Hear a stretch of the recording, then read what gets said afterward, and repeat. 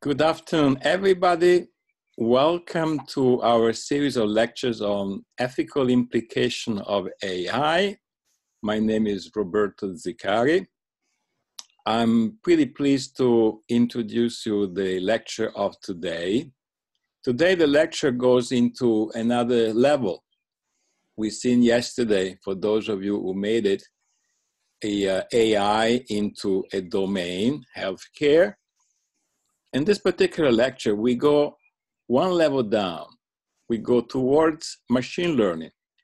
So if some of you have attended some of the lecture before, we started with concepts that are really very high level: humankind, value, moral values, ethics. And now we're going into a journey where you see the level changes. Yesterday, we talked about patients and doctors. Today, I have a great pleasure to introduce you my colleague, Gemma Roig. Gemma just joined our university in January this year, and she's already very active. We're also working together, so it's really a great pleasure to give you the floor, Gemma. The floor is on you. Okay, so good afternoon, everyone, and thank you, Roberto, for inviting me to give this lecture. As Roberto said, I joined Goethe University this last January, and I've been actively involved in working with Roberto and all the team in this amazing journey towards ethical AI. And I think it's a very important topic, and I'm very excited about being part of this amazing team.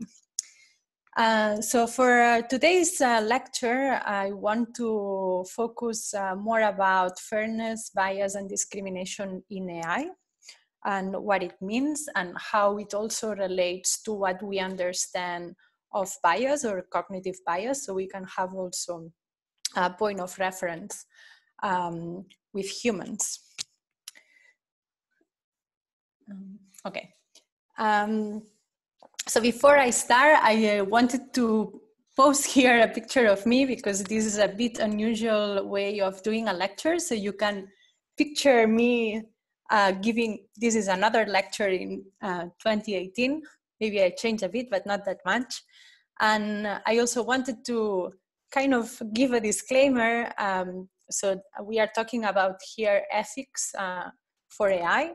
And of course, this lecture is very based and influenced based on my background, which is mainly machine learning and AI, but also with discussions with experts from other domains. And as I said, it has been pivotal for me this past month, being part of the team with mainly people from many different domains discussing this ethics for AI topic, which is very important. So as I said, I wanted to start a lecture giving a bit of motivation and linking bias with human bias. So with a kind of a bit provocative question, if you want to say it, which is, are we biased?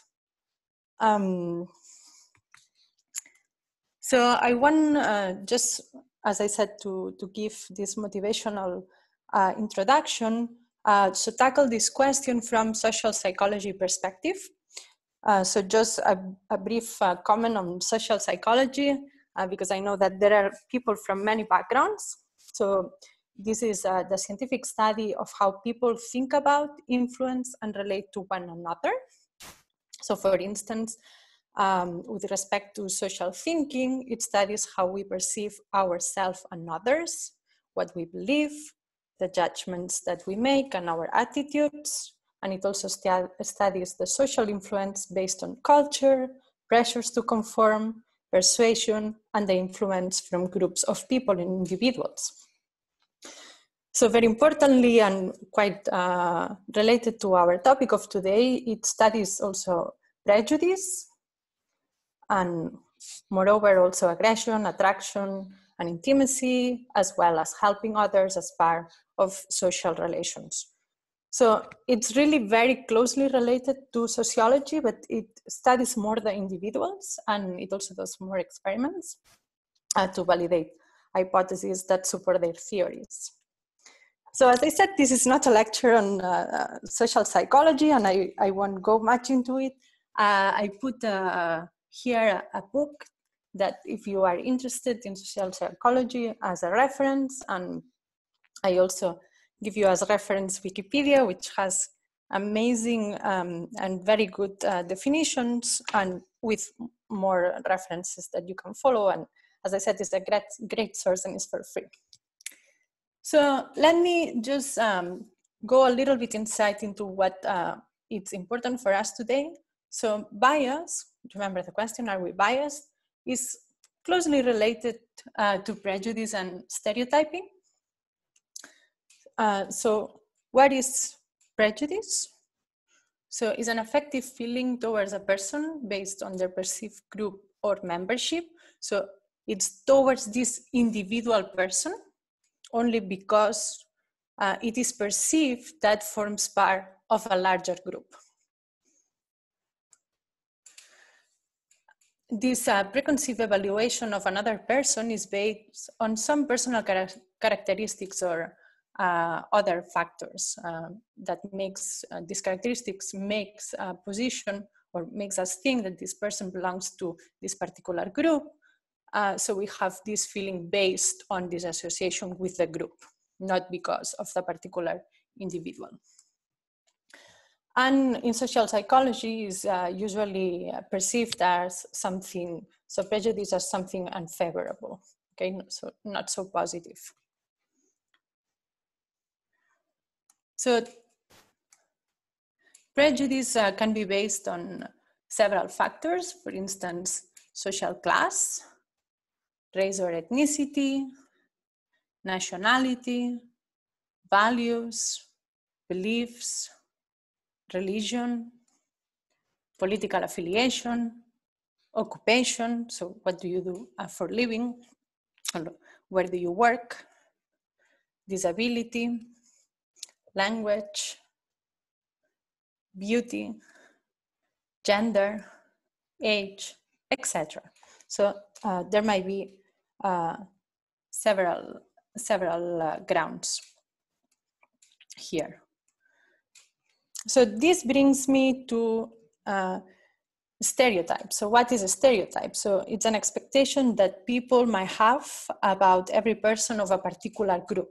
So it's somehow an overgeneralized belief about a particular category of people. So here we are not talking about individuals, but about the groups. So for instance, here in this example, I found this picture about cultural stereotypes. So if someone is from some cultural background, we might have some stereotype about each of the individuals that they should conform these stereotypes that we might have as a belief. So this might lead to social or leads to social categorization, and this is one of the reasons for prejudice attitudes.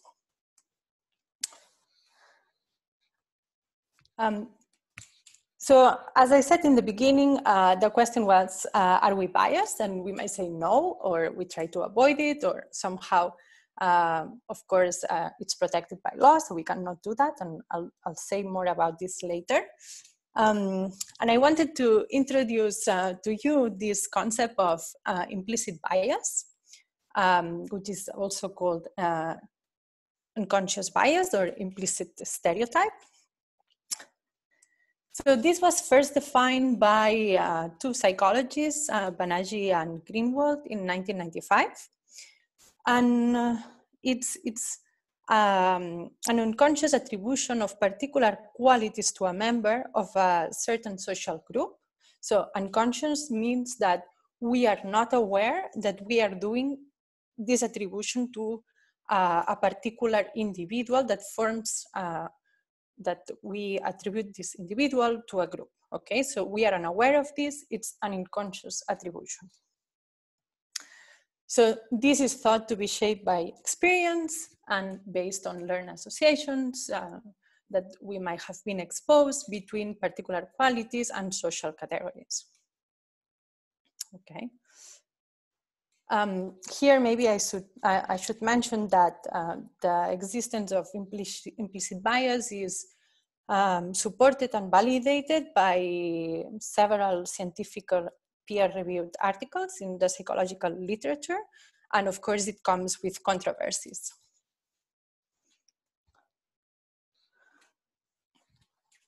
So how can we assess if someone has an implicit bias or not? So this awareness association or attribution of these particular qualities to a member of a certain social group.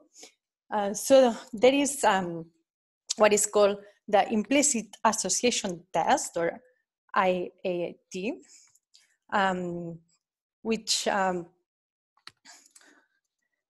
it evaluates this implicit social cognition of thoughts and feelings outside of the conscious awareness. So it's an unconscious, people are unaware, and control. Okay, so throughout all my presentation, I will paste the links of the sources where I took the information from, so you can go back to it. But here I just wanted to show to you this project with this implicit association test that everyone can do. For instance, here what you see is that you can take a test. The first one, for instance, Asian America IIT, so implicit association test. So here in this IIT, you will be shown, or the subject that takes the test is shown images of white people, Asian American people, or the faces of these people, or some people, and then images of places that are either American or foreign. And then people have to make association, okay? I'm gonna give a particular example in the gender science IIT. So this gender science, you will see how it works. So what it often reveals is a relative link between liberal arts and females and between science and males, even though beforehand, the person or the test subject that is doing the test might indicate that, that they don't have this particular bias. So the bias is unconscious. Okay. As I said, there are controversies about the results that you get from this test, but it's still interesting to look at it. I just want to go very quickly so you can see how this test works. And I think it's quite related because then later on you will see how we do this kind of tests of this bias in machine learning. Okay, so for instance, in this particular case, we are doing this implicit association test in gender and science. Okay, so we have 4 categories: have male, female, science, and liberal arts. And each of these categories has some items associated. So you are shown this beforehand, but the items are most of the times very easily relatable to the category. So male, you have man, son, and so on. Female, you have mother, wife, and so on. Science, astronomy, math, etc. And liberal arts, history, arts, humanities, and so on. So you can learn this if you don't know, but maybe if you don't know it, then the implicit bias doesn't work that well. Okay, so let's continue. You press continue, and then this screen appears. So the test has, as you see, 7 parts. And the first part, what you see is that in the top of the screen, there are 2 categories, one on the left side and one on the right side. The one on the left side is liberal arts, and the one on the right is science. So in the middle of the screen, there will be appearing words of the items that are either belonging to category liberal arts or to the category science. Okay, so if they belong to the category liberal arts, you have to press E. which is actually on the left of your keyboard. And if they belong to science, you have to press I, which is on the right of your keyboard. So there is no confusion here. So it's quite easy. So you see, and something very important, you have to go as fast as you can. So respond the first thought that you have. So you have engineering. So engineering is an item that belongs in the category science. So you press I and you continue. And here there are several items that are displayed and you do until it's over. And then you go to part 2. So part 2 is very similar to part 1. But now here in this case, what you have is 2 different categories. So you have category male and category female. And again, it's the same distribution in the screen. So male is on the top left, female on the top right. If the item that appears in the middle of the screen is an item that belongs to female, you press I, which is on the right side of the keyboard. And otherwise, if it's male, you press E. And something I didn't say is that so this gives you feedback. If you are wrong, there is this red cross that appears. Otherwise, another word will appear in the screen, and then you can continue the experiment.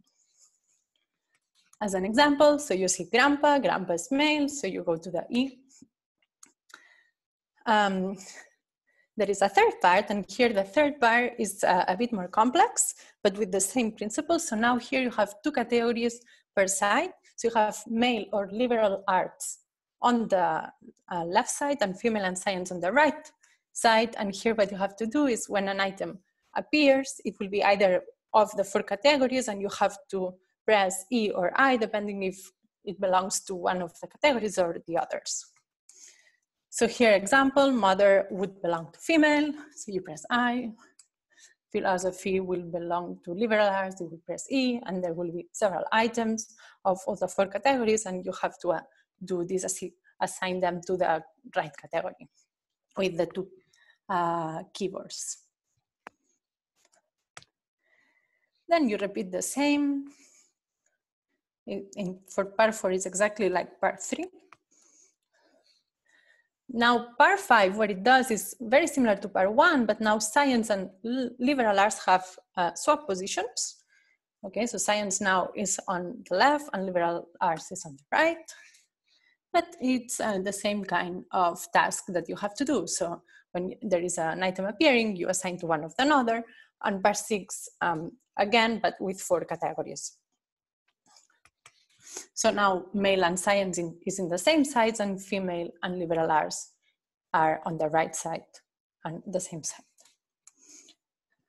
And you repeat the same again.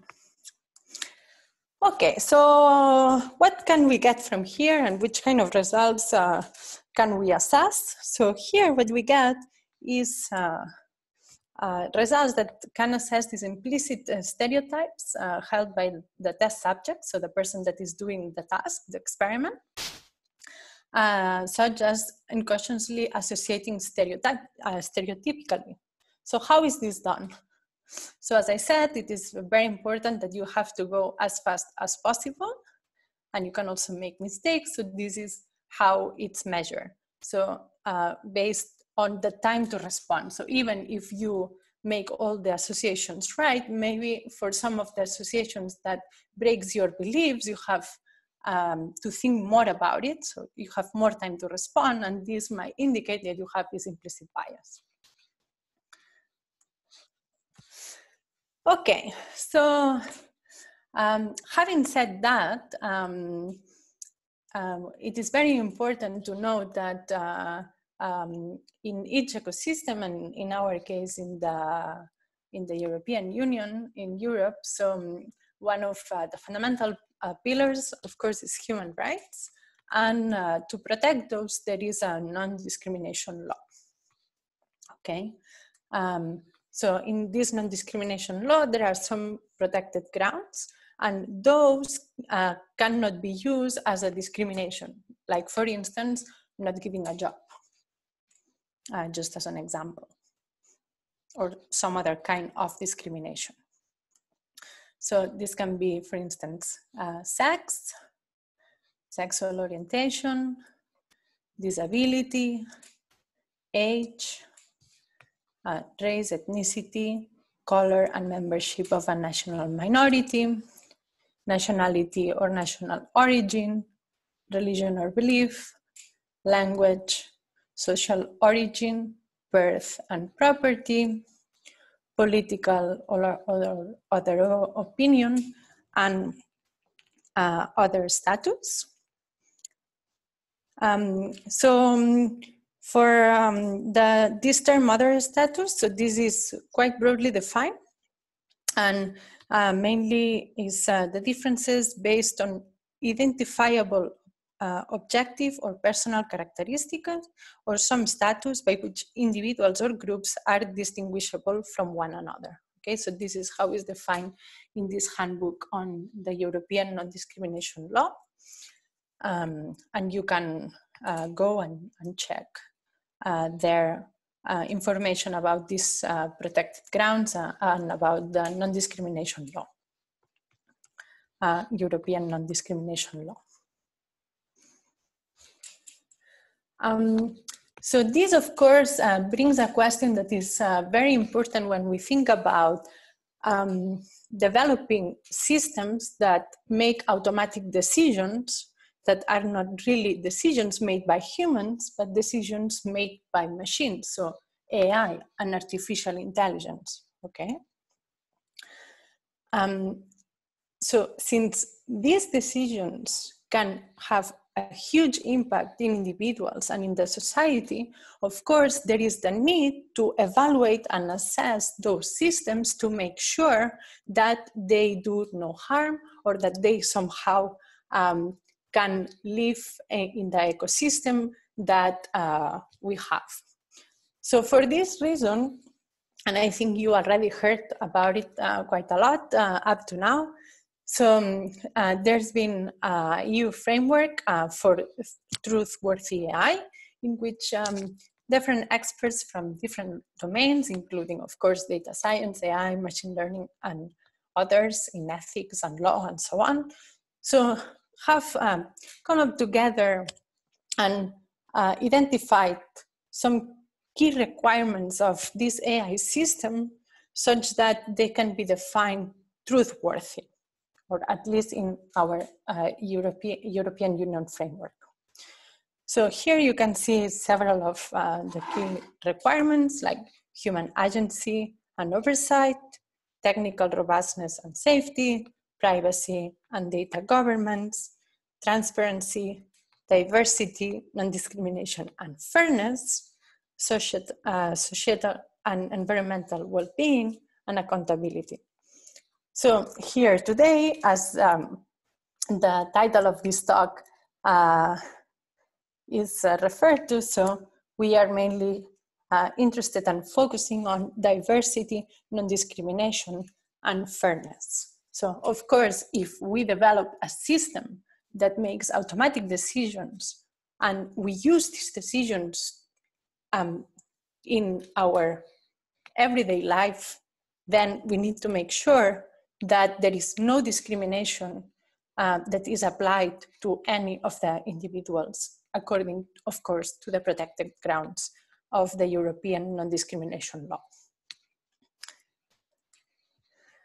Okay, so let's go a little bit more into this bias in artificial intelligence systems. So we know that they can be biased, and we will talk a little bit about how and why. And also how can we assess them. So this bias, so what we know is that when nowadays, just to put a little bit of context, when we talk about AI, so artificial intelligence systems, most of the time we are talking really about machine learning. So machine learning, these are the algorithms that learn from data automatically, okay? So AI is a bit more broader than machine learning because there are also algorithms that are based on rules and they do not learn from data, for instance. But machine learning in particular is what nowadays has the power to make these decisions in an accuracy that it seems reasonable to deploy. So to even make systems that make decisions for us and sell the systems and make money with these systems, okay? So these machine learning models, as I said, learn from data. And in the data, and the data will be one of the key components of this bias in AI, besides which models we use, which is also a very important component. So this data, we have a collection of data points or entries, and we have a set of this data that we use for training, which means learning the actual parameters of the model. And then we need a disjoint set of this data, so the data that has not been used for learning the parameters of the model for testing. So this is very important in machine learning algorithms, and again, I'm going to talk about this later, to assess how well it generalizes to data instances, to data points that this algorithm has not seen during learning. So to new instances, because if we want systems that make decisions in our everyday life, it's of course obvious that it won't have been trained on all the possible situations. So it needs to be able to generalize to new ones. So that's why we have a test set in our data to assess this generalization of the model to new instances. So with these tests, we evaluate how well our model performs. So we get some results, and then we have some measures that I'm going to also talk a little bit about. And we need to identify and decide if the results are significant, if the accuracy is high enough, and so on. So all this, of course, comes with trade-offs. And these trade-offs are inevitable. So we need to choose what is our data set, what part of this data set is going to be our training set. We need to choose that. We also need to choose what is our test set. So what is going to be its size and the splitting of training versus testing.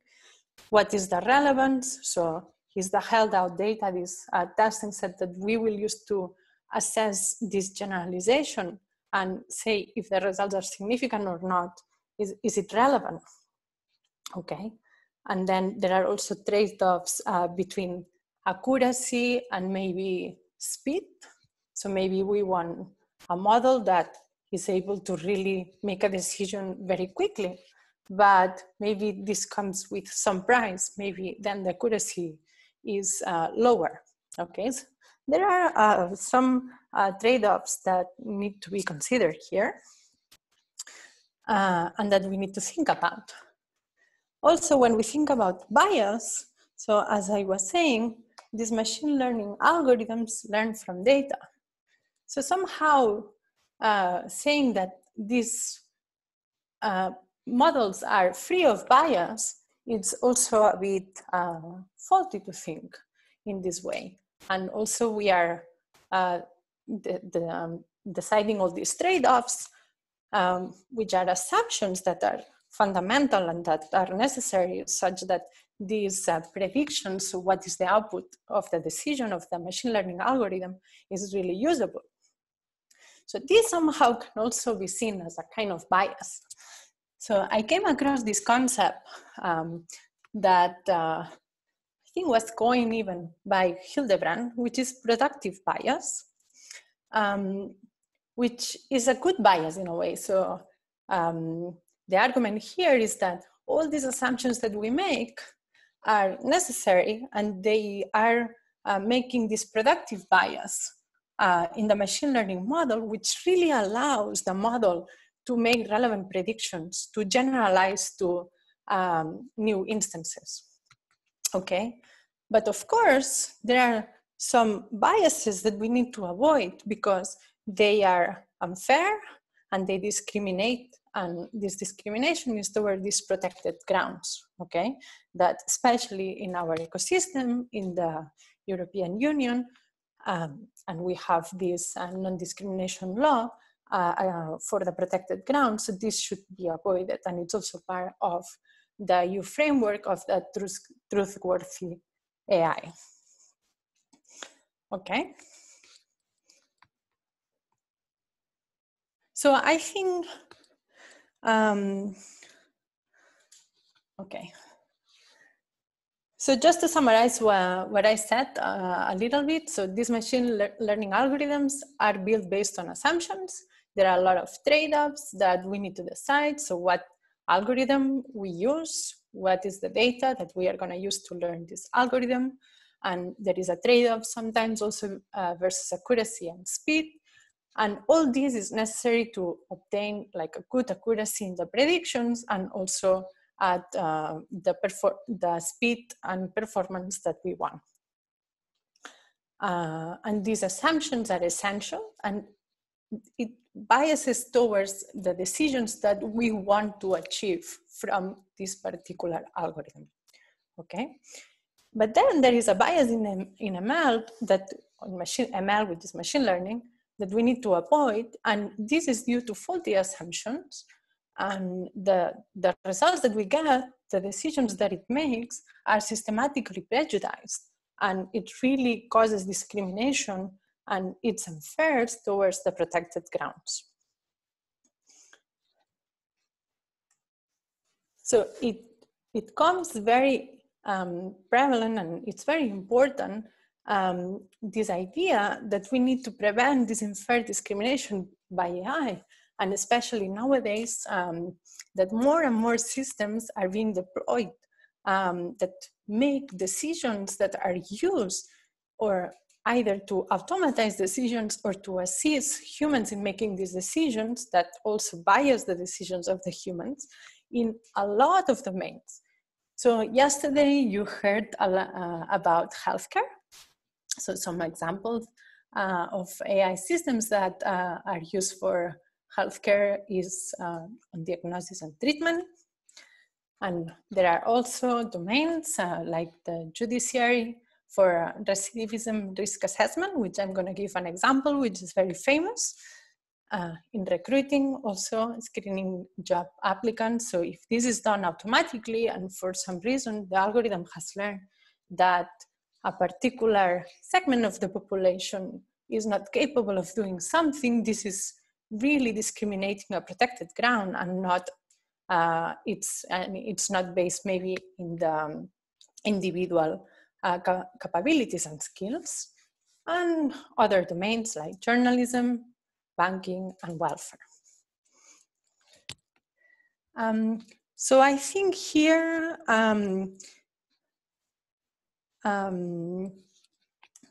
okay. So to connect both the first part that motivated my talk from social psychology and cognitive biases and the biases in ML. So I found this very unique tweet, actually by chance, which was talking about the equivalent of cognitive biases for ML, so machine learning, with data fallacies that we need, of course, to avoid. So I'm going to go through some of them, not all of them, which are important for our talk today. So one of the most important ones is overfitting. So overfitting is mainly a concept that is very well known, very well studied, and I think almost up to now, everybody checks overfitting in their machine learning algorithms. So maybe, mainly overfitting, what happens is that when you have a machine learning algorithm that learns the model parameters, so it feeds the training data so well, and here you can see it in the left side of your picture, that it's representing this data and only this data. So when you have a new example, it's not able to generalize to this new example because it only represents your training data. So of course, if your model suffers from overfitting, it's completely useless because from your training data, you already know the decision because you have that ground truth. So you have the label, the decision that the algorithm should make. So no point in having a model that takes the decision for you. So what you want is to use this data because then your model will be able to make new decisions on new data points. So this is the real use of the machine learning when you deploy the system into the world. Okay, so when you avoid overfitting, then the accuracy that you obtain at training time, so with the training data, it reflects somehow the accuracy that you can also obtain at test time. Okay, and as I said, this is one of the first things that one should check is for good practice, and that's why we, in our data set, we have the train set and then the test set, because the accuracy is checked on the test set. If we only checked on the train set and it's very good, this doesn't mean that it will also be good at the test set. So only if it's able to generalize, it will be also good in the test set. So another important characteristics of data that we need to avoid is this sampling bias. So which mainly is drawing conclusions from some set of data or some set of decisions from the data that is not really representing what you are interested on. So here, what I'm saying is that if you are interested in detecting a particular disease, then your data should be representative of this disease and not something else, for instance, right? So here in this example, mainly what you see is some exhibition of dogs, and then people ask if they prefer cats or dogs. So of course, if you go to an exhibition of dogs, so people in general will prefer dogs than cats, okay? Because the data has not, it's not representative of all the population, but it's only taken from a very specific segment. So it's really biased to the sampling. So when we have a data set, it's very important that our data set is representative of what we want to predict. So another one is the survivorship bias. So here in this case is drawing conclusions or using a data set that is incomplete. It's somehow related to the sampling bias in a way, but here mainly what it is that you have this data and you just have a particular part of the data that has survived some selection process, for instance, or maybe some of the data could not be collected for some reason, or some of the data was lost, and so on, which this, of course, bias your data and can bias also what the machine learning algorithm learns, but also when you analyze the data, it can also draw wrong conclusions, okay, because of this missing data.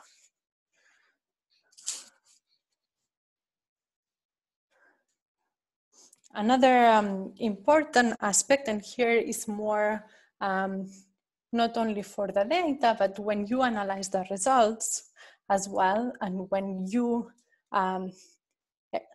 explain the results to the others to convince, in this particular case, that your machine learning algorithm is capable of producing these decisions in an accurate way, and that it has a lot of value, is this cherry picking. So what is this cherry picking? So the cherry picking is mainly just selecting the results that make the decisions look good and accurate and omit the rest. So this can be done consciously in a fraud way, or it can sometimes be also unconscious. For instance, maybe somebody gave you the results to you and forgot to send you some other results. So the data could be lost somehow of the results and so on. So one of the very important fundamental questions that we need to do when we analyze the results is ask ourselves, is this the complete picture? Is there something missing? Should I analyze more into this direction or to this other direction?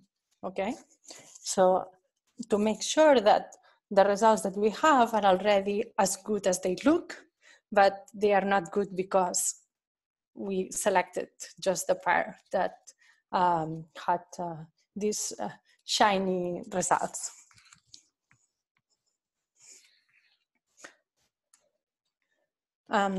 So just to finalize this part, and as I said, there are other aspects, but for us, these are the most important ones. And this is also related to the results, how we present the results and how we do our analysis. It's the danger of metric summary. So here what you see in the screen, it's mainly 4 different distributions that have same statistics. So they have the same mean and the same variance and the same correlation. And actually when you look at the data, they look absolutely different. So it is important that we should not only rely on this metrics summary, but we should also go beyond and do a very thorough analysis of all the statistics that we do when we analyze both our data and the results that we obtain from our machine learning algorithms.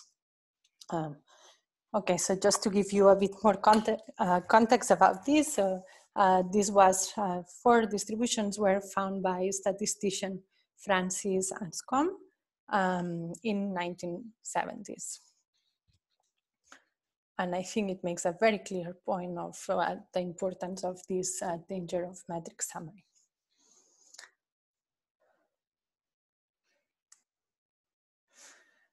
So as I was saying, there is this need to assess the bias of machine learning predictions. And of course, this is very dependent on the ethical grounds and is based on the boundaries and the ecosystem that we live in. And in our case, one of the most important aspects is to check on the bias on these protected grounds. So I think maybe now would be a good time. I don't know if there are some questions. So it would be a good time to stop if you have some questions, and then I can continue.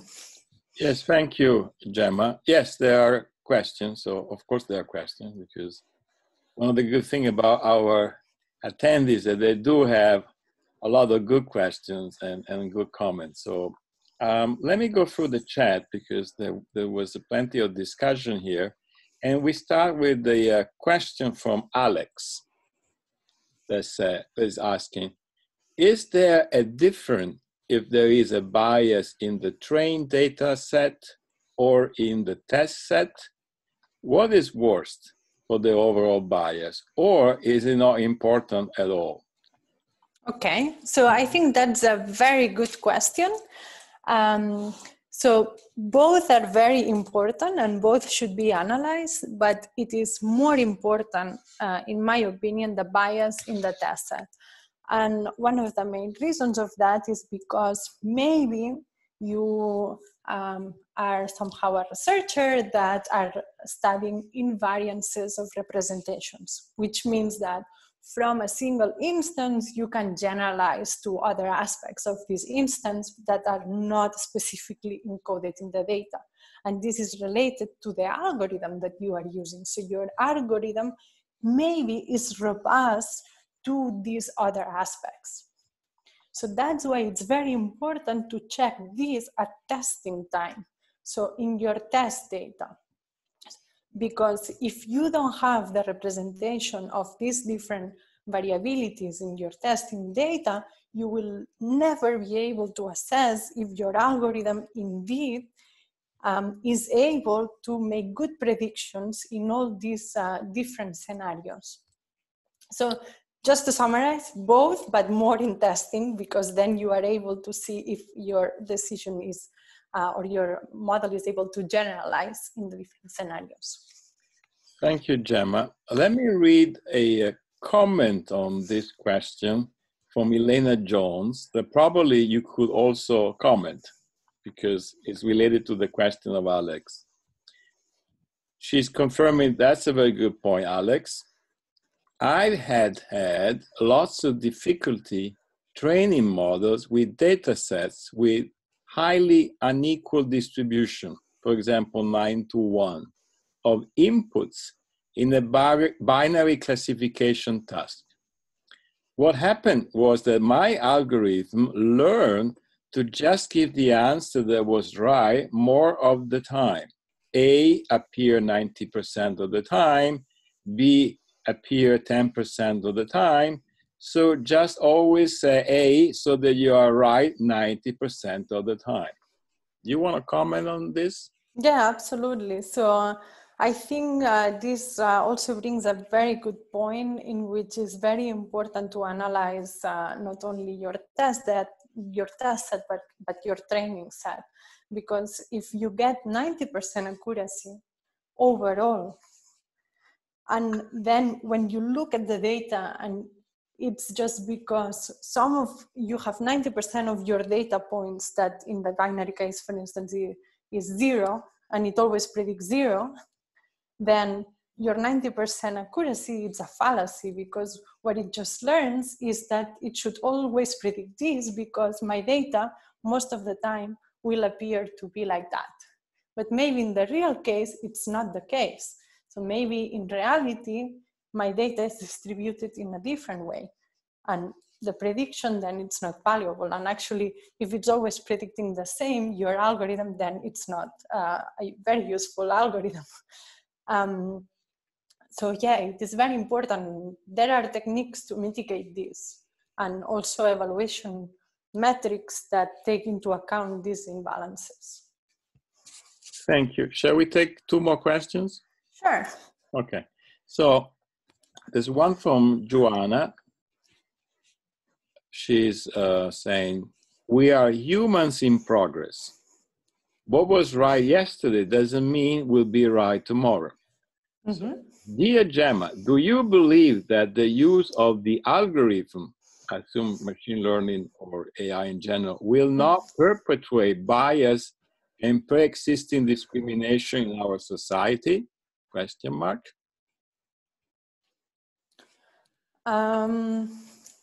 So what I believe, and this is first a personal belief, but I think it's also that is part of a decision that we need to make as a community, is that what is very important, especially in our ecosystem in the European Union, is that if we use algorithms that take decisions, these decisions should not go beyond our values, or at least our current values.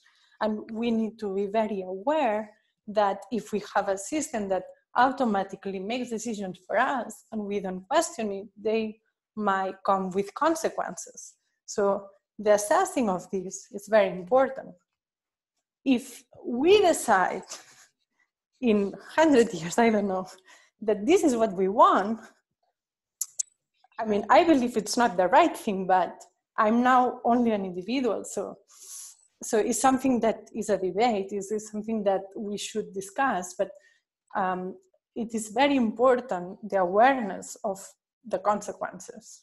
I think that's what is very important, because otherwise we can take all these decision-making algorithms blindly, trust them, and then be completely manipulated, for instance. Thank you. So It's interesting because, you know, if we take time, people ask a question, but I think there's another question that I think I like to read it to you, and the answer to the question, so you can make a comment. Mm-hmm. The question is from S.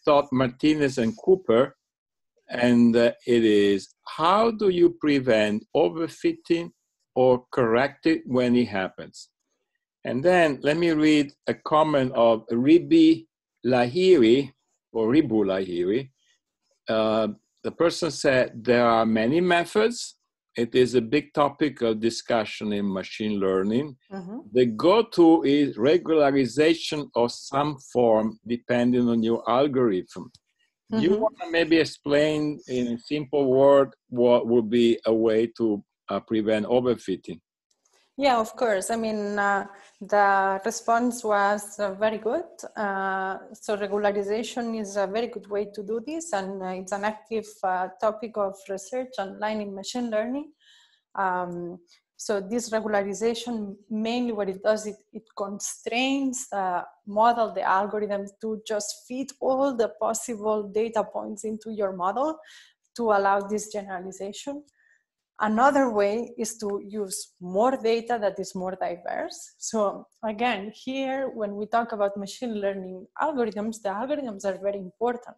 Data is golden because the data is what really gives the distribution of our input that might reflect what we expect in the output. So what we will find in the world, in reality. So another good way is find good examples to include into your data. Thank you, Gemma. Shall we let you go to the second part? Absolutely, yeah. Good. So later on, I can take more questions as well. Okay. Just 1 second, because here. So one of the important questions that you might be asking, or that we should be asking, okay, so now we know that machine learning algorithms and models might be biased, and they might do predictions that are unfair towards protected grounds. So how do we check that? How do we prevent it? Is there a way of assessing it? And of course there is. So that is good. So we just need to apply it. So one of the things that we can check is that when we have a data set, the training set, for instance, and the data set, and we look at the features that are used as input to the model to make the prediction. So one of the questions that we can ask ourselves, is a protected ground feature used for prediction? So is gender used for predicting if I'm gonna be hired, for instance, or if I have a risk of committing again another crime, etc. So if it is used, then the question comes, how sensitive it is, this feature? So is it really the key feature for making the prediction or not? So that's what we need to check. So how can we check that? So we identify this protected ground feature, and we just change it. We randomly change it. We assign random labels. So if it can be male, female, we just shuffle it and assign a random label. And then we can check the impact on the accuracy at test set, of course. So when we check the accuracy, we always check the test set of the data, not the data that we have used for learning the algorithm. But this change of the feature is done both at training and at testing. Okay, so this is important. So how can we do that? Okay. So first of all, I want to talk a little bit about the evaluation metrics, because these evaluation metrics will give us an idea, a quantitative number of how it affects this particular feature, or how is the accuracy in general in different metrics, okay? So here in this particular case, I am assuming a binary decision, so positive or negative. It can be generalized, but for our purposes, I think it's good, and it's very intuitive. So GT means ground truth. Predicted is the decision that the algorithm will make, okay? And then in this matrix, we have in the rows the positive and negative examples of the ground truth, and in the columns, the positive and the negative examples of the predicted. Okay, so in the ideal case scenario, only the diagonal of the matrix, so the TP and TN that you see in green, will be different from 0, and the other ones will be 0. Because if the other ones are 0, it means that all have been correctly predicted. Okay, so TP is true positive. So if an instance is positive, is correctly predicted as positive. Fn is false negative, which means that when an instance is actually positive, it's wrongly predicted as negative. That's why this ideally should be 0, but in reality, it's not 0 most of the times. And then Fp is false positive. So when an instance in reality, its ground truth GT is negative, the algorithm predicts it as positive, so that's why it's a false positive. And Tn is a true negative, so when the ground truth is negative, is predicted correctly as negative, okay? So this is what is called the confusion matrix, because you can here identify if there are confusions in the predictive, so that actual true that actual positives are classified or predicted as negative in a wrong way, and all the combinations, okay? So from this matrix, we can, besides looking at it, which is already very informative, we can already also compute other kinds of metrics. So here I give the matrix that you have as reference. So one of the metric that is usually very useful and calculated to see how well your algorithm performs is sensitivity, which is also called recall, hit rate, or true positive rate, TPR. So these are synonyms. So this is the fraction of true positive divided by positive. So the positive is all the positives that you have in your data set, in this case in your test set, because this, as I said, is evaluated in the test set. So if you go to the first row of positive, positive is equal to true positive plus false negative. So the ones that were not correctly identified are also originally positive. Okay, so this is sensitivity. Then there is another concept that, or another metric that is precision, which is also called positive predictive value. And this is computed with the true positives, and now it's divided by the sum of true positive and false positive. So that's why it's called precision, because what it measures is among all the positives that the algorithm has identified, what is the fraction that actually were true positive also in the ground truth. So the fraction that were among the positive identified correctly. Okay, so that's the precision or positive predictive value. And then another one that is also very commonly used is specificity, which is also called selectivity or true negative rate. So this metric, what it measures is the true negative. So the negative that are identified correctly by the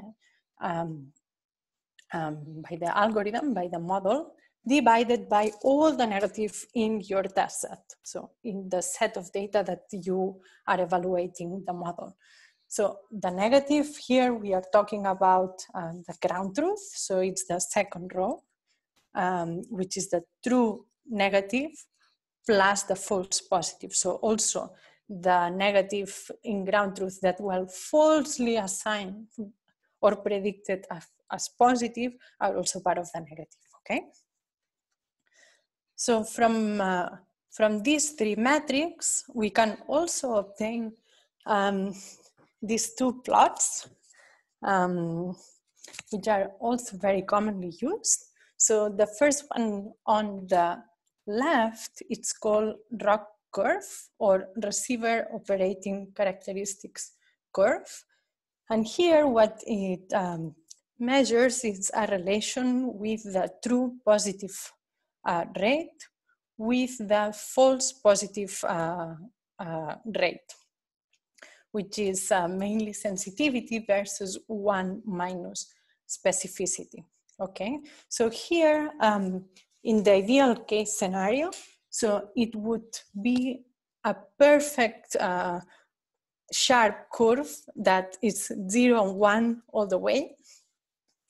And one of the measures that you can have as a summary of this plot is what it's called area under the curve. And this gives you an idea of how well your algorithm works. So alternatively, there is another kind of curve that it's called precision recall curve, which is the one on the right-hand side of the presentation. So here what it measures is on the x-axis you have recall, which is the same as sensitivity, remember? And on the y-axis you have precision. So with this curve, the main difference between this Roig curve and the precision recall curve is that the number of true negative results is not used for making the precision recall curve, okay? So the Roig curve is more commonly used, but sometimes when there is a highly imbalanced data set, the precision recall curve can be more informative. Okay, and from the precision recall curve, we can also obtain a number, which is a summary metric of this curve, let's say, which is the F1 score, which I'm gonna talk about next slide, but mainly it's the harmonic mean of precision and recall.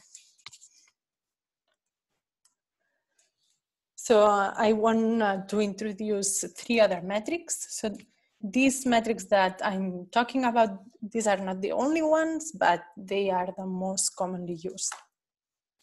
So other evaluation metrics is accuracy.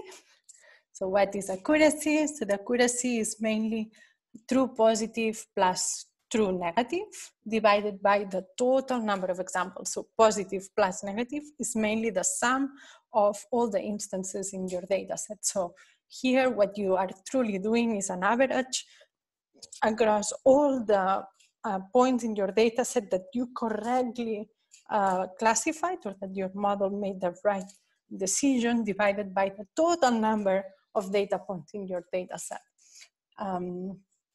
So here, talking about also the imbalanced data set that came up as a question before. So if we have a highly imbalanced data set that, for instance, we have a lot of negative and very few number of positive cases, and this can happen, for instance, in healthcare. So maybe we have a data set in which we have a lot of cases of healthy people and only very few examples of people with a particular disease, because how we could collect the data, or because it's a rare disease, or for some other reason.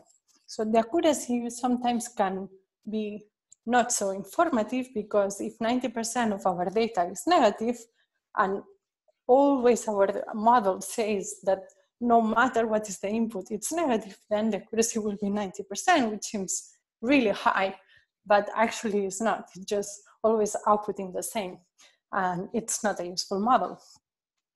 So for the reason, there is another metric, which is called balance accuracy, which mainly averages sensitivity and specificity, taking into account this true positive rate and the true negative rate together. Okay, and then finally, as I said here, I just put the formula of the F1 score, which is the harmonic mean of precision and sensitivity, and that you can plot in this precision recall curve as well. Okay, so now we know how we can quantitatively measure this performance of our data set. I don't want to say accuracy because I just said the accuracy is a particular formula, so let's say performance with different metrics. So now we can assess our predictions, or the predictions of the model that we have, based on a feature that is a protected ground. So mainly what we do is we take the data as we have it, we train our data set, and then we evaluate it with the test set and have our results with the evaluation metrics. First, of course, we need to compute the confusion matrix, and then we can obtain all the results. Now, what we do is, for all the points in the data set, both training and testing, we just shuffle the, actually we only do a testing. What we do is we go to this protected ground feature and we shuffle it. So we randomly assign different values, okay? And what we do is now we evaluate again the performance of the model, and we check if the performance has changed. So now here I have two confusion matrices. One for the case in which I didn't change the feature, and another one in which I did change the feature randomly. So if the results of the matrix, so if the quantities of the matrix are different, it means that the algorithm heavily relies on this feature. And of course, this is not good. So what can we do? So we retrain the model, removing the features with this protected ground. And maybe here what might happen is that the accuracy or the matrix will be lower, but the model will be fair, will be fairer, okay? And this is what is important. Also because it might be that we also don't have like a very good distribution in our testing set. So we need to make sure that when we go to the real world, it's not biased towards this protected ground. So I want to mention an important note here. So it's very easy to then identify features that are directly related to these protected grounds, like sex or race or disability, etc., or where do you live. But there are other features that might have some relation and that the information is implicit. So it is important to do this check with with all the features to see if there is really a very high impact of one particular feature, because this particular feature might have some information that we don't want to use. Okay. So another aspect that we need to check is the distribution of output. So here we are not talking about the decision of the machine learning algorithm, so the prediction, but we are really talking about our data set. So what data we are using, both at training and at testing. So what first thing that we need to check is if the decision, so the output 0, 1, if it's binary, is equally distributed by all protected grounds. So what I mean is that, for instance, in the case of healthcare, are both male and female equally represented, or are also different races equally represented, are checked for all the protected grounds, or at least the ones that we think might have an impact in the decision. And this, again, this is checking the data. Okay, so it's counting how many of these I have with this output in my data, how many I have with this other output in my data. Of course, for being able to do this, it's important to have the information. So even though these features should not be used for learning the model, they can be used for analyzing the statistics in your data set. Okay, because otherwise what would happen is that there is an indirect discrimination. So if most of the examples in my data set are females, then maybe the predictions for male are not well done. We haven't checked, okay? So again, it's important to check this distribution in the data.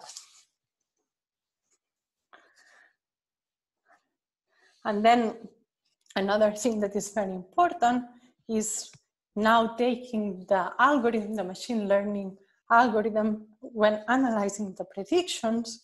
So before, what we did is just change one feature and check all the metrics that we wanted to check by changing this feature.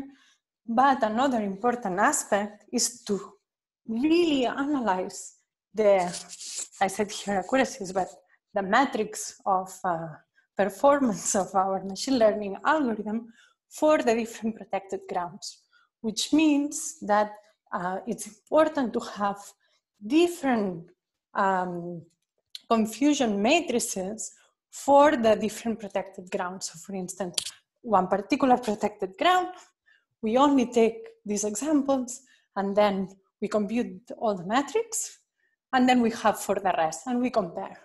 Is this, are the metrics comparable or not? Is there like a clear bias? So for instance, is it more accurate for males than females? And so on. So the performance, accuracy, and other metrics of the artificial intelligence system is equally distributed across different protected grounds. It's something that can also be analyzed and should be analyzed. Okay, so now I want to discuss an example of machine bias, which is very famous and has been actually very heavily discussed in the literature and in the media, and it has had a huge impact in also bringing up this topic of fairness in AI and the need for avoiding this bias in machine learning. So this example is related to racial bias, and there is this paper which is called Machine Bias. There's software used across the country, and the country in this case is the US, to predict future criminals, and it's biased against Blacks, which is by Arwin and colleagues and was published in 2016. So here in the US, so there is an algorithm which is called Compass. So it's a software for, except the people that work in the company is a black box that makes decisions to predict the likelihood of a person committing a future crime. Okay, so this software, it's actually used, it's actively used in the US, and sometimes it's also used in court to also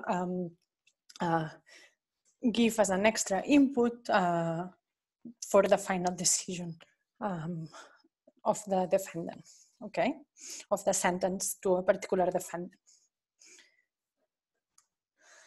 So I'm going to show you some examples,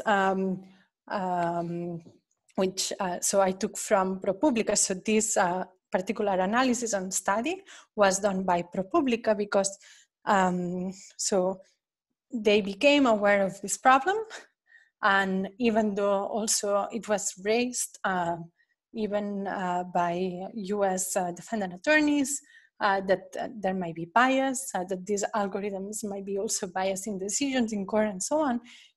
This algorithm, this software was never assessed independently, but was still used. So ProPublica did this more thorough analysis to see if there was somehow any bias in this risk prediction of so the likelihood of a person doing another crime in the future. Okay, so here we have two different people for the UE arrest. So Gregory and Mallory, Gregory Lugo and Mallory Williams. And here we see some of characteristics. So Gregory Lugo had prior offenses, 3 DUIs and 1 battery, and Mallory Williams had 2 misdemeanors. And then after this risk assessment, there was a follow-up, because in this ProPublica what they did is the analysis went to check if the predictions of the algorithm actually match reality in the future. So they did a longitudinal study. So what it happened is that in the first one, there was 1 subsequent offense, and the one on the right, non-subsequent offense, which doesn't reflect the risk of reoffending. Okay, so low risk is low number, and higher number is higher risk. And here you can see the pictures of the people. So okay, so one has a lighter color of the skin and is a male. The other is a female and is a colored person. This is one example. And now we have another example. So here again, we have 2 people, and we have information about prior offense and then subsequent offenses, and the one that was labeled with lower risk had actually subsequent offenses, where the other with high risk didn't have any. And here we have the pictures. And we have, I just have here 3 examples with a very similar pattern. And again, I want to emphasize that this was a black box software that was making these decisions of risk of committing a future crime or not. So after this analysis, and it was longitudinal because they did follow-ups with the people that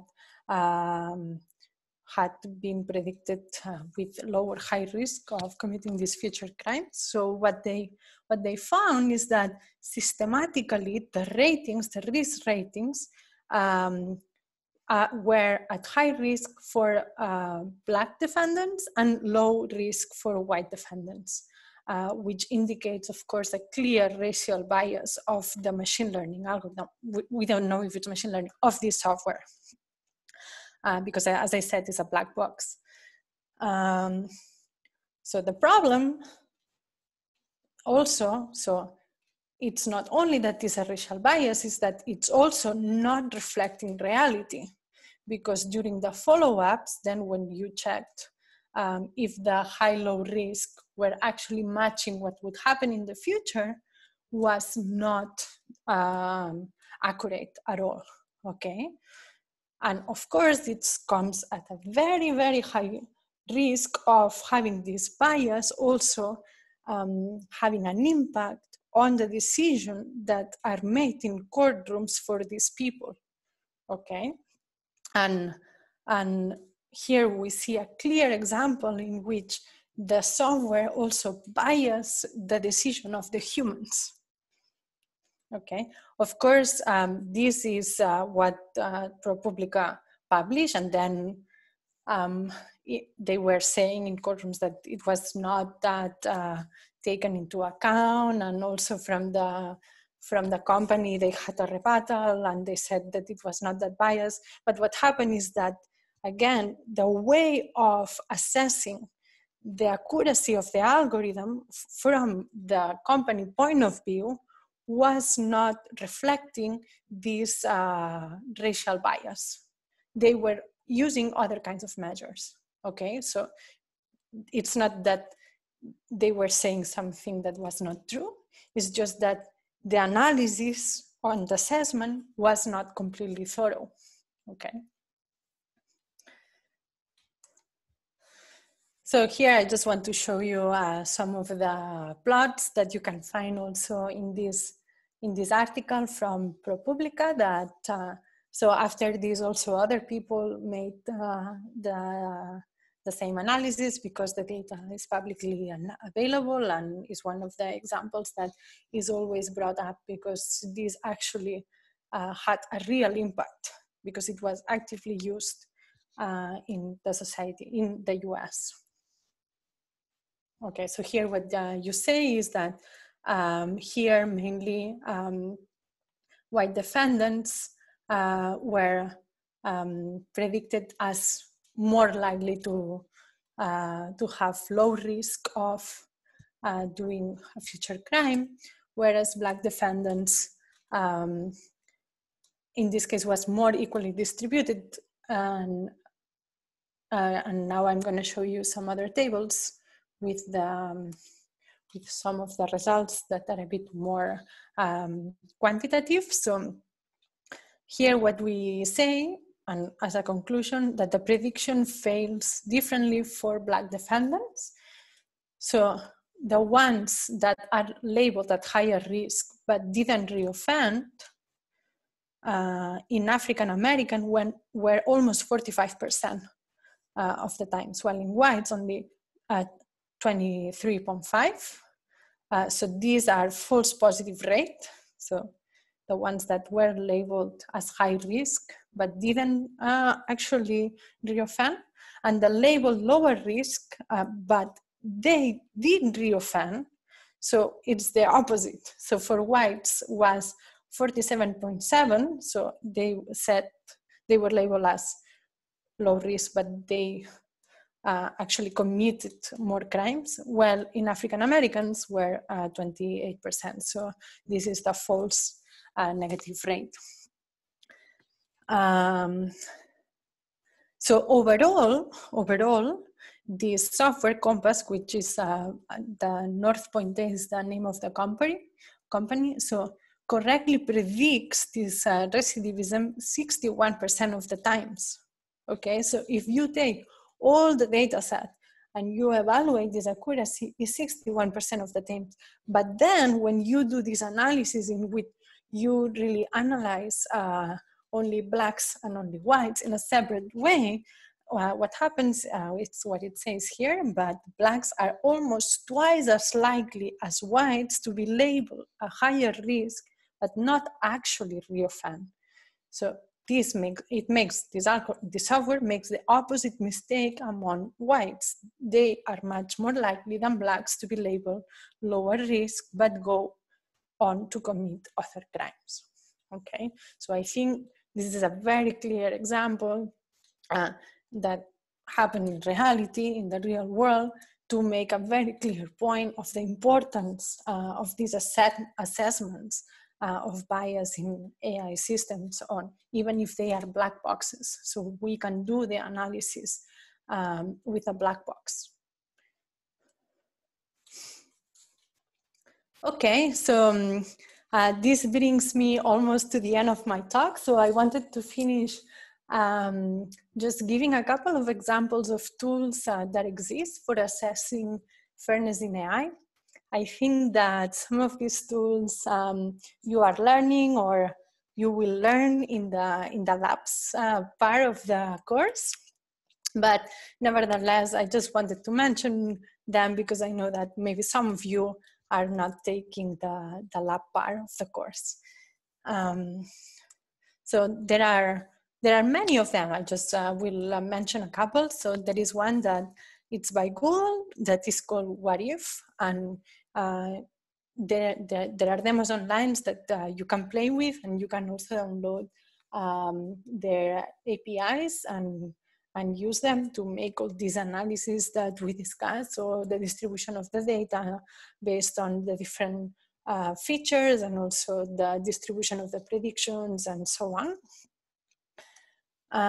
Another one, it's AI 360 by IBM Research, and also you can do this analysis. And here they also have some tools in which you can use some techniques to avoid these unfair predictions, which sometimes work, sometimes don't work. So you can also do this in your models. So for instance, if you have a very high unbalanced data set, maybe when you use the data for learning the algorithm, you can just duplicate those examples. So the distribution overall, even though these are repeated examples, is the same. This is a way. You can also use some weights for the accuracy of a particular protected ground and the rest, and so on. So again, this might affect the overall accuracy, but then when you go to the specific protected grounds, then it's more fair. So these trade-offs that I think you will also talk about in other lectures is something that one needs to take into account. Well, and before going to the take-home messages, of course, one can also do the tools themselves. So if one likes to program, Python, for instance, is a very good language for doing all these analysis, which has a lot of libraries that one can use, like pandas, and for the data set analysis and so on, which I think will also be explained in the labs. Okay, so to finalize my talk, I just wanted to bring up a few points, which I hope are the take-home messages of the talk.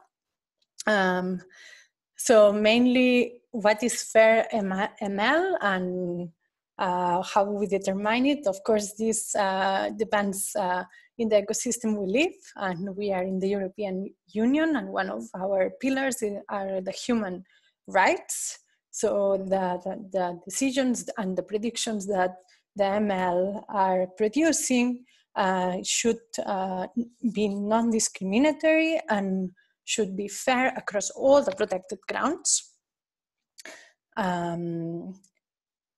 We need to avoid this unfair bias in machine learning predictions, as I said, towards all the protected grounds.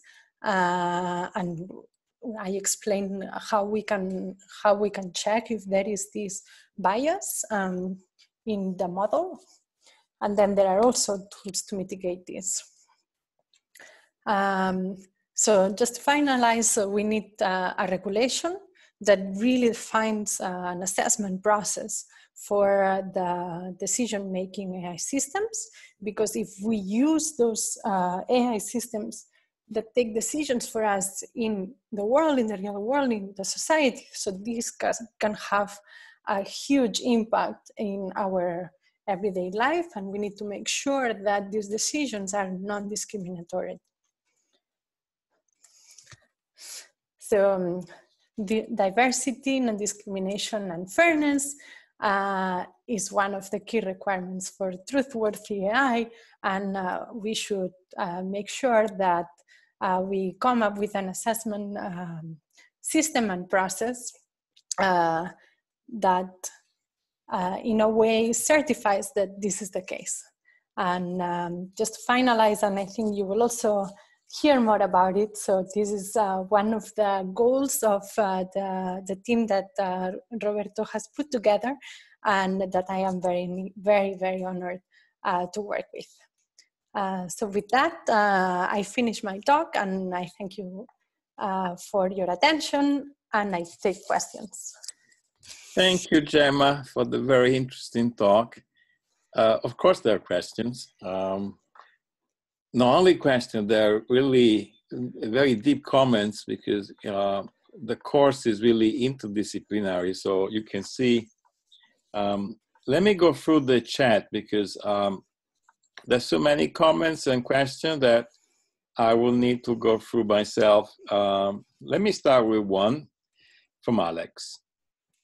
It says, is there anything like blacklisting in assessing bias in algorithm, so that you think about possible bias output at the beginning and forbid them by default in the algorithm AI? Something like AI test-driven development.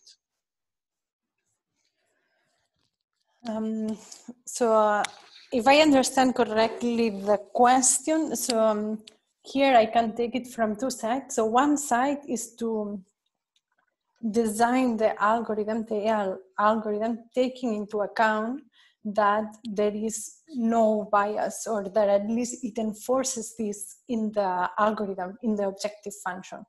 And this is one of the directions that some people are taking, which, as I said, sometimes what happens is that it harms a little bit the overall performance, but then it's really fair, or more fair, across the different protected grounds. So really enforcing this fairness. So the blacklisting, I'm not sure exactly what it means. So if there is an AI algorithm that could assess another AI algorithm, maybe? I think what the question was meant is, if you do know beforehand that there is certain elements that are not really wanted, so like a blacklist, you don't want that, is any way you could feed them into the system so that it avoids doing that mistake? That's what I understood about the question.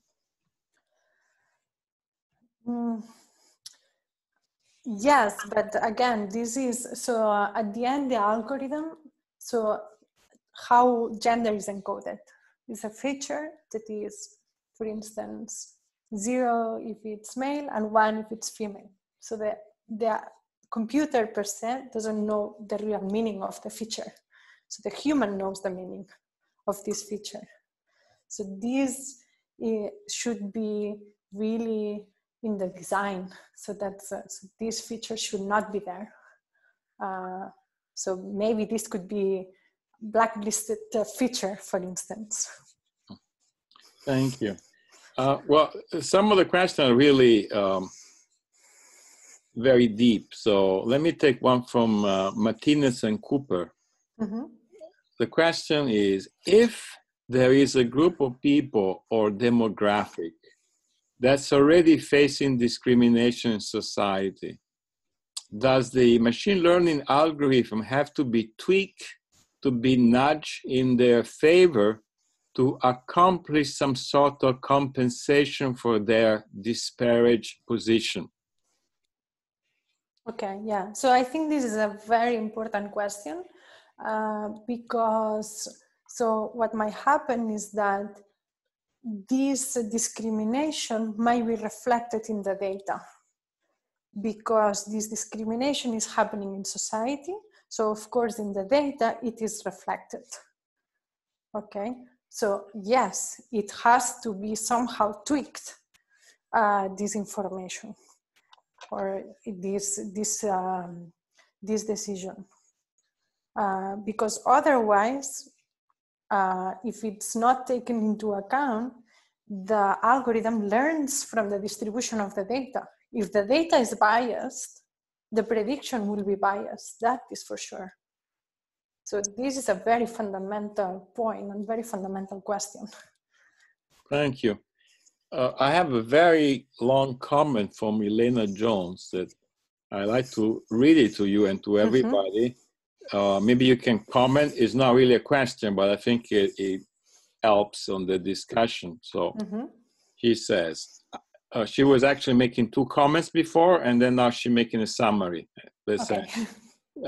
I guess with my 2 last comments, I wanted to get this point across, which is this one here. Mm-hmm. Our model dash understanding of how different features interact dash correlate dash cause each other is critical when considering how we use protected grounds. Mm-hmm. If I am blindly using a protected grounds list without considering confounders that shape my distribution of data, for example, zip code correlating with race and socioeconomic status, Mm-hmm. I might account only for protected grounds, race and class, without considering other things that implicitly code for this protected ground, zip code. Mm-hmm. It is important to build a model / understanding of the causal relation of the features accounted for in the model first before trying to remove bias, because I might just live in features that bias my algorithm. Do you have the same experience, or you were on? Yeah, absolutely. So I think, I hope I could make the point when I was talking about analyzing the different protected ground features. Maybe it was a very small point, but that was exactly what I wanted to say. So thank you for the comment.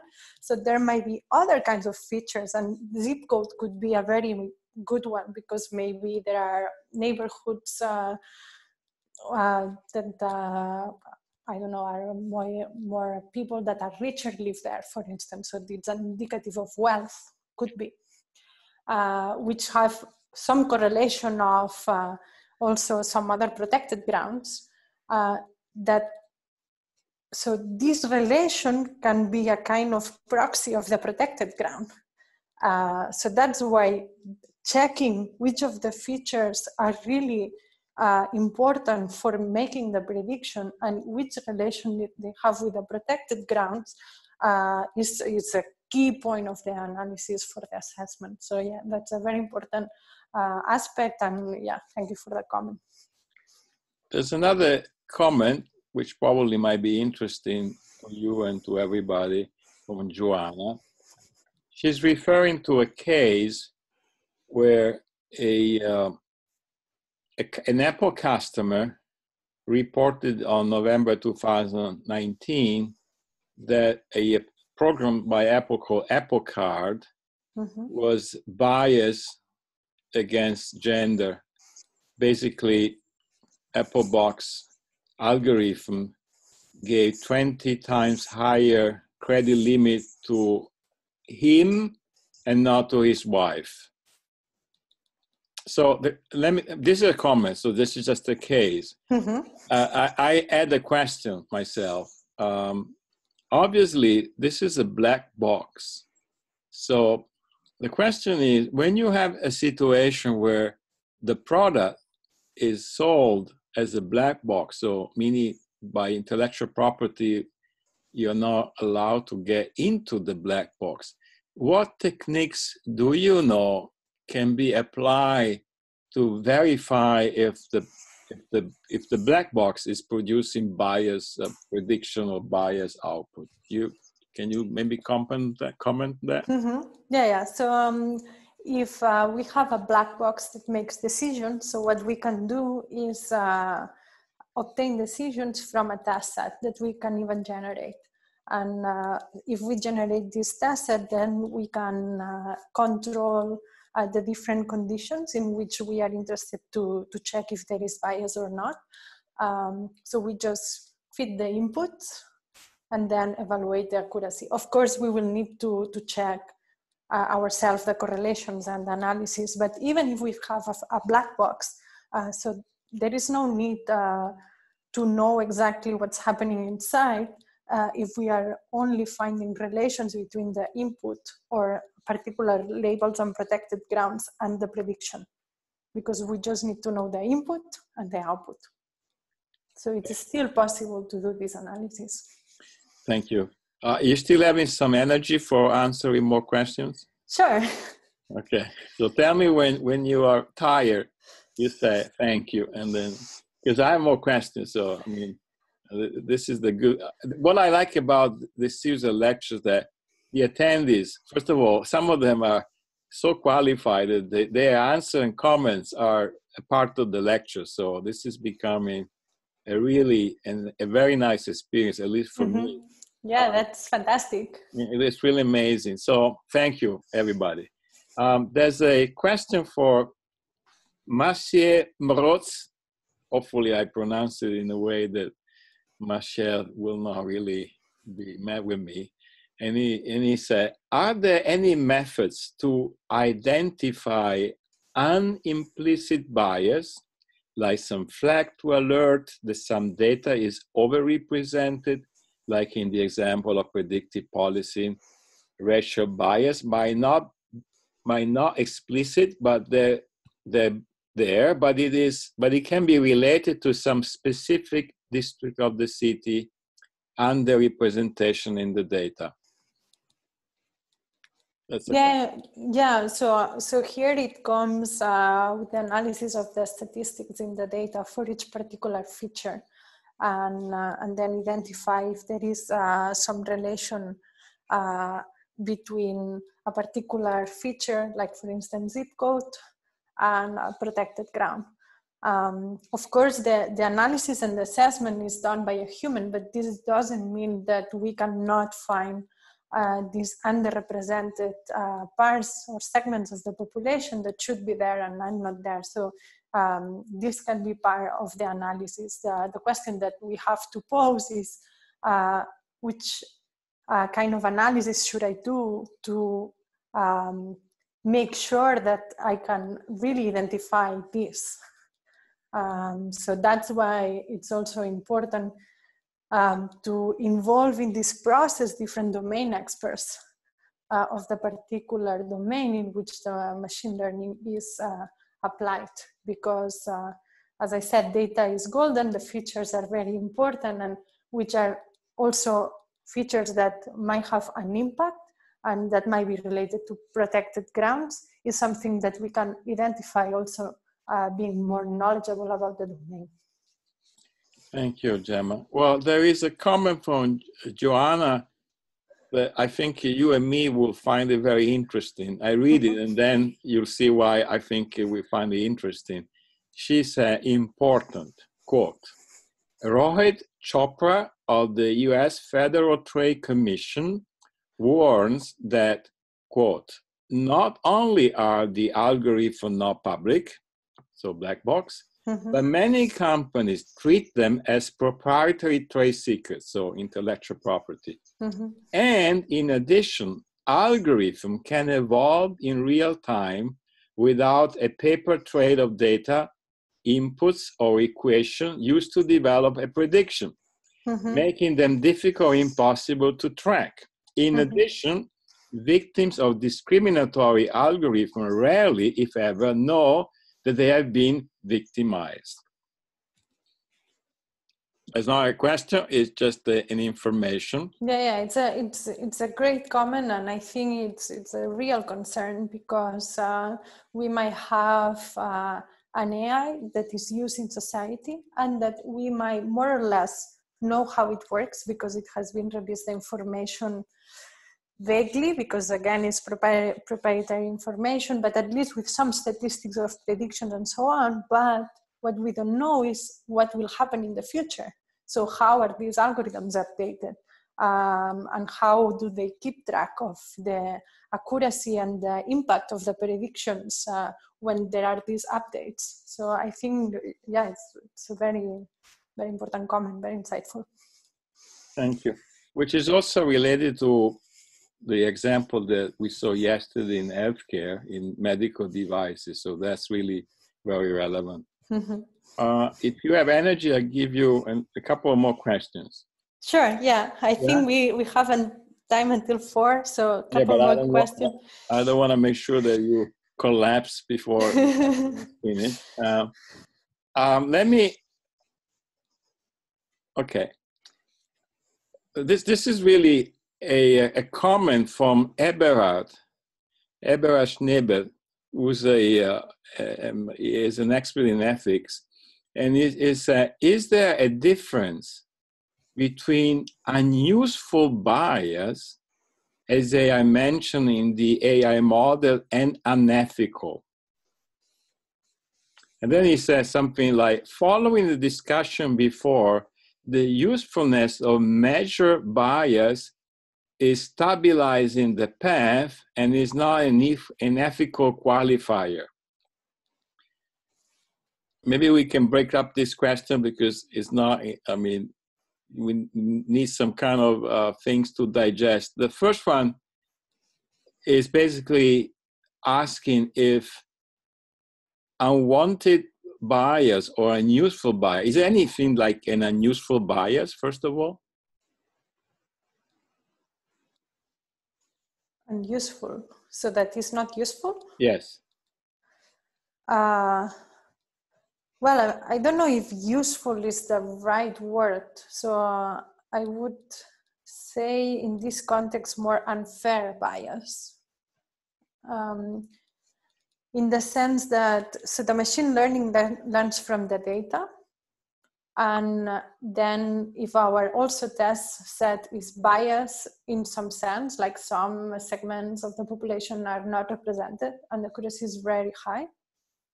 In this particular sense, is my bias useful? Yes, because maybe I just have this narrow focus on checking the accuracy at the test set.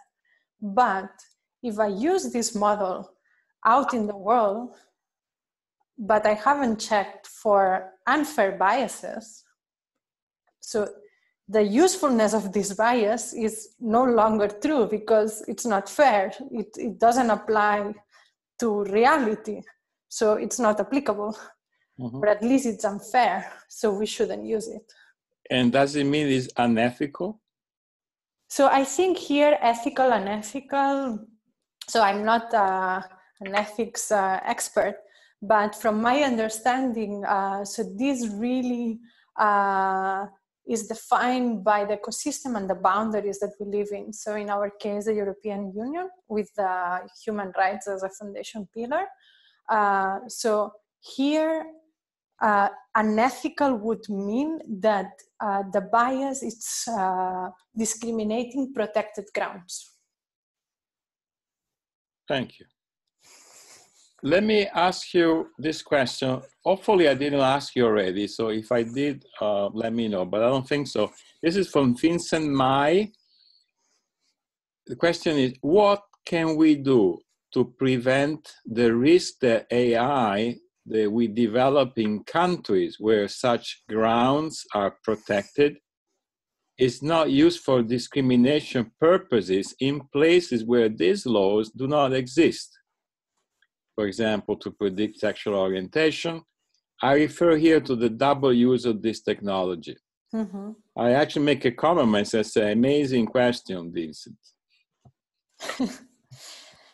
Yeah, it's very important. It's something that I mean, it's not only for me to answer, but really like experts in a consensus from different domains and also from ethics, law, and not only machine learning, but also the domains in which this is applied.